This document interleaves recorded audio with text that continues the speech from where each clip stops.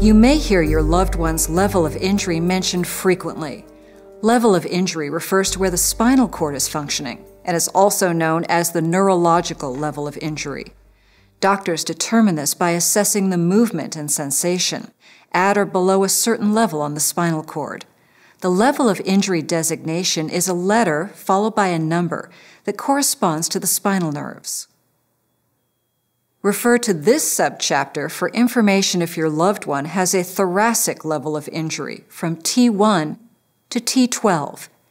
T stands for thoracic, and the numbers 1 through 12 correspond with the spinal nerves in that section of the spinal cord.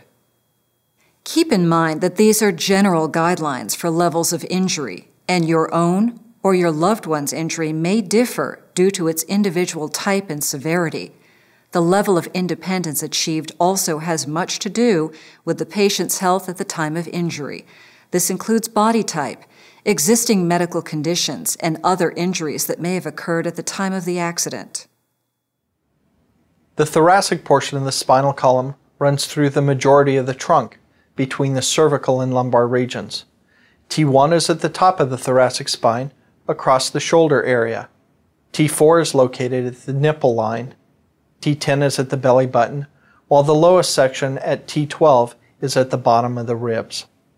The lower the level of injury number, the higher in the body the injury is located.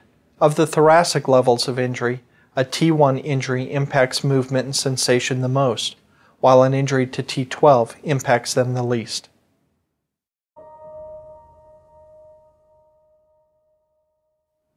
Injuries at or below the thoracic spinal levels result in paraplegia, or the loss of movement and sensation in the legs, and can also impact control of the trunk.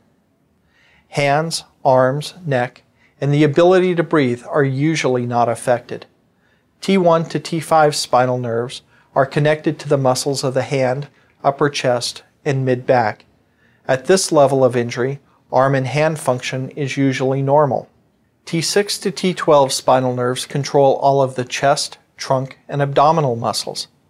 The person injured at this level should be able to cough productively, usually has normal upper body movement, and fair to good ability to control and balance the trunk. Additional effects for people with T1 to T12 spinal nerve injury can include weakened breathing and lower endurance, and little or no voluntary control of bowel and bladder function. People with T-level injuries can usually learn to manage their personal bowel and bladder programs.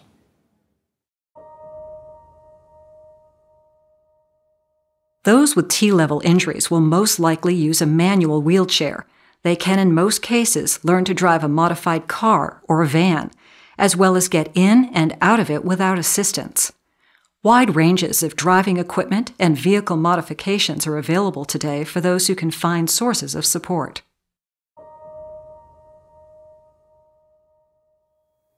People with T-level injuries can most likely get in and out of bed without assistance and can perform care tasks such as grooming, bathing, and dressing independently. With practice, they can transfer themselves into and out of their wheelchair, shower, or tub. Those with T1 through T10 injuries may be able to stand in a standing frame device, while others may be able to walk with leg braces for distances up to 150 feet.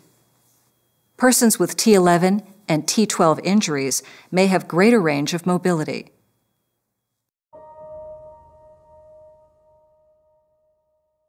Persons with T1 to T6 level injuries may require assistance with maintaining their home. People with T7 to T12 level injuries will require assistance with heavy housework, perhaps as much as 3 hours per day from a loved one or caregiver. It's a good idea to begin thinking about family members, friends, community, or church groups that can help with this type of support when the time comes to leave the trauma care center, or perhaps after additional care at a rehabilitation facility.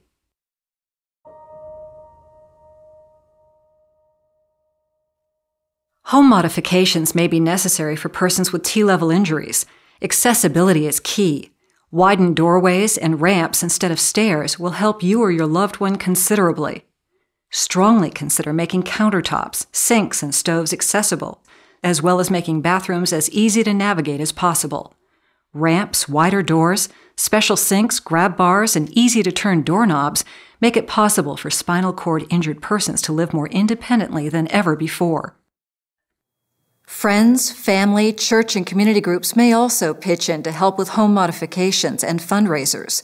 Many people receive funding assistance or donations from special events, local businesses, groups, and even individuals.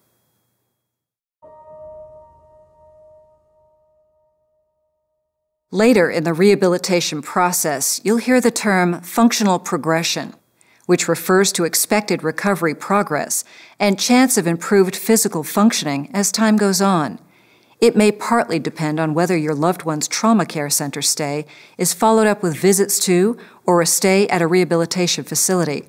No matter what, it's very important to develop a consistent care routine to help your loved one's possible progress. After spinal cord injury, your loved one will gradually improve.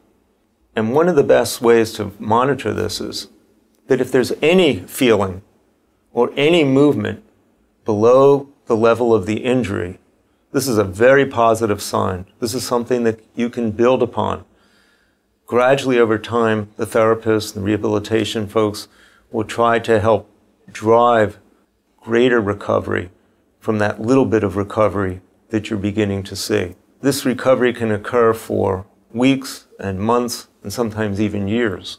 So it's real important for you to push those gains that you see, but also it's very important to begin to accept any limitations in recovery that may come about so that your loved one can move on with life using assisted devices, using those means by which he or she can return to a normal life. At this time, we'll continue on to the last chapter of the video. Chapter 6 provides practical advice for how to deal with the injury and its consequences to your loved one and your family. Lee Woodruff starts off the chapter. She has some great advice because she and her family have been through and survived a catastrophic injury themselves. It's an important part of the video.